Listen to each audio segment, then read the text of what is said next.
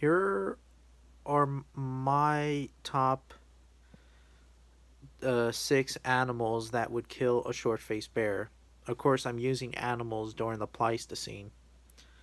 Giant Number one, giant sloth. The giant sloth has very powerful razor-sharp claws, and they would probably rip a short-faced bear in the face, or gouge out an eyeball, or chase the bear away. Plus, I think that the giant sloth was a little bit heavier, or maybe was a little bit the same size as the short faced bear. But the giant sloth is a formidable opponent for a short faced bear. So I really think that a short faced bear would leave a giant sloth alone unless it was completely desperate for food. And then we have the Protocidians, the mammoths and mastodons, the Colombian mammoth, woolly mammoth, and American mastodon. I think that a short-faced bear would not mess around with a mammoth or a mastodon. I don't think even an injured one, a short-faced bear would not mess around with. Perhaps maybe a dying mammoth or mastodon, or a calf, but a full-grown adult mastodon and a mammoth are they're very um they're very hard to kill. I mean, with mastodons, you know, mastodons they have sharp tusks, and they could like hit a bear with the tusks. And mammoths are probably much worse because they're larger and they're heavier. Um, a Colombian mammoth's like 13 feet at the shoulder, or 14 feet. That's larger than an African elephant. So even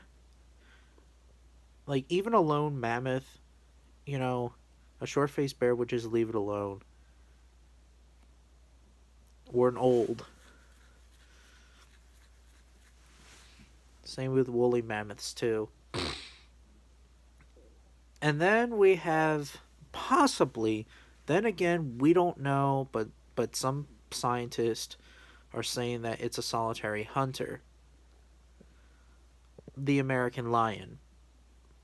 Yes, I know that we know that it's possible that the American lion was a solitary hunter. But if it's possible, if it did live in prides, no matter how big or large, it's possible that a pride of American lions would scare away a solitary short-faced bear. And it also depends on numbers, and I also think that maybe a pair of two pride males would probably scare away a short-faced bear. Nomadic males, on the other hand, and a small pride of females, like maybe two or three females, they would probably run away from a short-faced bear. But if it was like five females or with one pride male, a short-faced bear would probably run away, or it would just try not to find something else.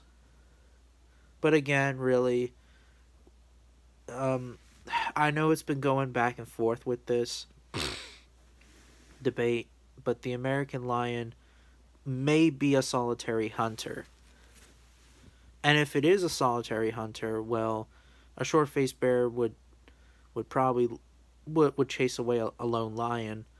But if it was like a yearling short-faced bear, like if it was like out of its own since day one, or something, I think that a young short-faced bear would, you know, would leave a lone lion alone, unless like if it's like getting into its prime state, then yeah. And then humans, and I also forgot about humans. It should be 7, but not 6.